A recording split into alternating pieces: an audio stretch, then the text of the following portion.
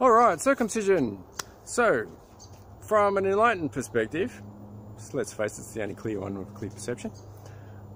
Why did they do these things in, Jewish culture and a number of other cultures? Like, we've got a lot of stories around now, but guess what? Until we've got our actual biochemistry fixed up and quality people, and we've got our nervous system connected to our reproductive system, and I mean muscle, not a bucket load of mucus plaque, because there's kilos and meters and tens of meters, and some people 20 kilos of black mucus plaque in their body, so they don't know what's there. And let's have a look at why they did it, rather than coming from the perception of our own masculine and feminine stories that have got so much reproduction in our entire lives up the whole system to be sent out on a regular basis until we clear up that area. It takes a while, you got to get through the gut and fix it up. I mean, hygiene was always the big one. Why hygiene in the depths of the subtleties of the body is the key factors. So, if we've got a spot that doesn't get clean, or doesn't get any air, or doesn't get any oxygen, or doesn't get any nervous system, or any cleanliness there, what happens in nature? If something doesn't move, it gets viruses, bacteria, mold, fungus, parasites on it.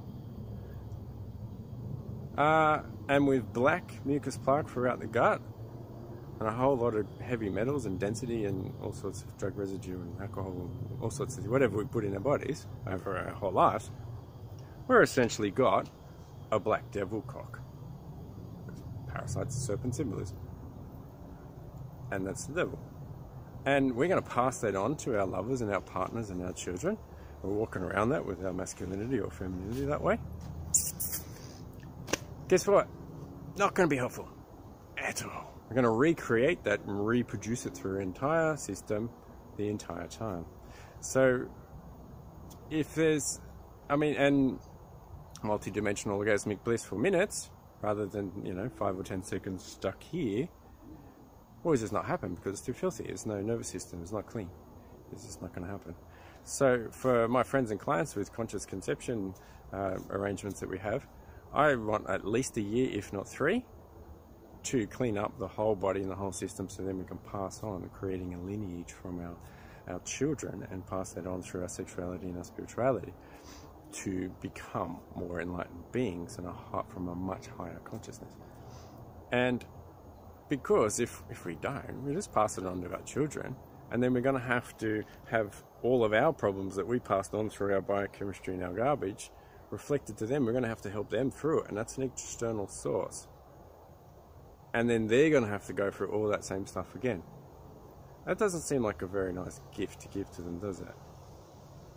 But if we can clean up our body and ideally get to at least third eye or enlightened, then we pass on beautiful gifts from a wonderful biochemistry without all the emotional and mental disorders and diseases, because we've got a bucket load, tens and 20,000s of them in our bodies. We just don't realize it because the body's not in good condition, the nervous system's not connected to it.